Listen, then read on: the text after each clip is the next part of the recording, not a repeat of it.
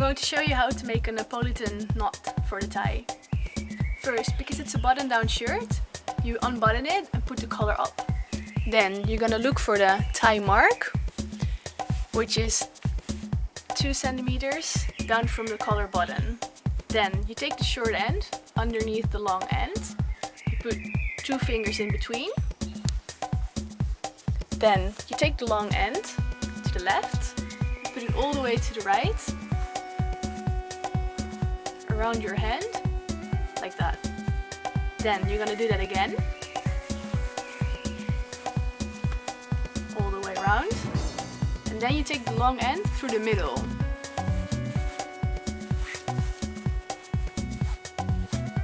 Like that. Then you're gonna put the long end through the first loop that we created, which is the closest loop to your neck.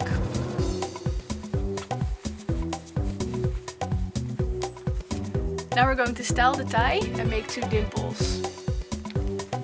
So you fold it like this.